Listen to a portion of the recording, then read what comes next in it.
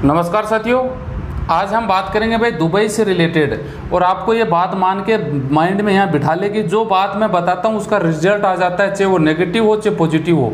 आज से 10 दिन पहले मैंने एक आपको जानकारी दी थी कि भाई दुबई में रहने वाले सावधान रहें, दुबई में साइबर क्राइम बढ़ चुका है। ये बात मैंने बताया था, वीडियो भी बनाया था। अच्छा लोगों ने आपने देखा था ना सबने कि दुबई गवर्नमेंट ने काफ़ी सारे लोगों को पकड़ा है जो अफ्रीकन थे। जी हाँ, आज की फिर 1 जून की लेटेस्ट न्यूज़ में सुना देता हूँ। अल खलीज टाइम में आपने देख लेना, नहीं देखे हो तो दुबई पुलिस ने सफलता हासिल करते हुए 47 अफ्रीकन, जी हाँ साथियों, और जो ये गलत काम दुबई में कर रहे हैं वो इंडियन पाकिस्तानी नहीं है, वो अफ्रीकन लोग हैं। जो काले कलुठे लोग हैं ना, लंबे लंबे, ये इतने हरामी हैं कि आपको भी बदनाम करेंगे और आपकी जान को खतरा हो सकता है इन लोगों की वजह से। मैं पूरी डिटेल में बताऊंगा। आगे बढ़ने से पहले चाहूँगा वीडियो अच्छा लगे तो लाइक करें, शेयर करें, चैनल जरूर सब्सक्राइब करके बेल आइकन दबा के रखें, फेसबुक पेज वाले पे फॉलो कर लें ताकि विदेश से रिलेटेड सही इन्फॉर्मेशन आपको यहाँ पे मिलती रहे। दुबई पुलिस ने 47 अफ्रीकन, जी हाँ साथियों, ठगबाजों को दुबई में गिरफ्तार किया है।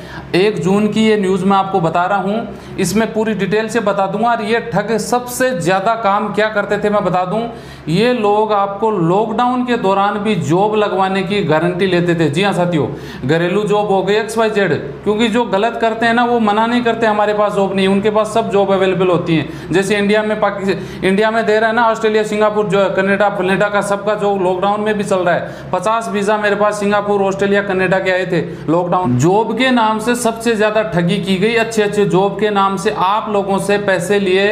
47 ये ठग थे और 46 इनकी वहाँ पे कंप्लेन की गई पुलिस थानों में। जी हाँ साथियों, तो दुबई पुलिस भाई छोटा, आपको पता है सिस्टम मजबूत है, सिस्टम एकदम छोटी सी कंट्री है, पुलिस बहुत ज़्यादा एक्टिव है, क्राइम नहीं होते तो वो कंट्रोल कर लेते हैं जल्दी से।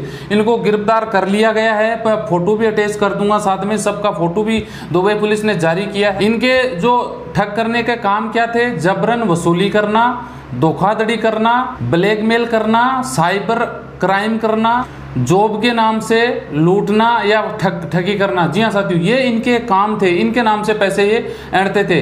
अब ये बचने के लिए कि भाई सिस्टम से बचना तो पड़ेगा, इसके लिए क्या करते थे, ये चैट ऐप अपनाते थे, चैट करना, ताकि अगले के पास नंबर नहीं जाए, लोकेशन नहीं जाए।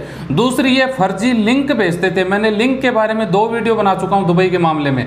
ये लिंक भेजते थे, जैसे ही कोई आप लिंक ओपन करोगे, लिंक में मोटा लालच दिया होता है, लिंक ओपन करोगे आपसे बायोडाटा मांगा जाएगा, कहीं ना कहीं आपका वो लिंक, अगर दिन में 500 लोगों ने लिंक ओपन किया तो 20, 30, 50 लोगों की तो वो कॉन्टेक्ट, वो डाटा आपका कहाँ से जुड़ा है, आपके सोशल मीडिया से या आपके अकाउंट से, आपका जहाँ लेन देन करते हो वहाँ से जुड़ा हुआ है, तो वो पासवर्ड ऑटोमेटिक चले जाते हैं। तो इस तरह से ये लोग यहाँ पे ठगी कर, और सबसे ज़्यादा जॉब के नाम से इनको ये ठगी की गई है। जी हाँ साथियों, ये ऑफिस खोल के कर लो या फिर अच्छा जॉब लगवाने के नाम से आपके 1000, 1500, 2000 धराम आपसे ले लो।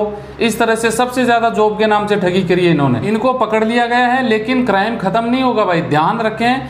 आपके पास कोई लिंक आए अनजान, आपको जैसे कोई लगे कि हाँ ये इसमें लालच दी, आप माइंड में ये सेट कर ले कि जहाँ लालच दिया जाता है वहाँ गड़बड़ हो सकती है, उसको लिंक को ओपन ना करें, ठीक है। या फिर लिंक ओपन ऐसे करें कि जो आपकी ईमेल आईडी, आपका जो है सिस्टम आपका जुड़ा हुआ नहीं है, आपके पास अलग है, उससे आप ओपन कर सकते हैं। सावधान रहोगे, सतर्क रहोगे तो बच सकते हो। बस आज की जानकारी यही थी वीडियो में साथियों। वीडियो अच्छा लगे तो लाइक करें, शेयर करें, चैनल सब्सक्राइब करके बेल आइकन दबा के रखें ताकि विदेश से रिलेटेड से इन्फॉर्मेशन आपको यहाँ पे मिलती रहे। मिलते हैं नेक्स्ट वीडियो में। जय हिंद, वंदे मातरम।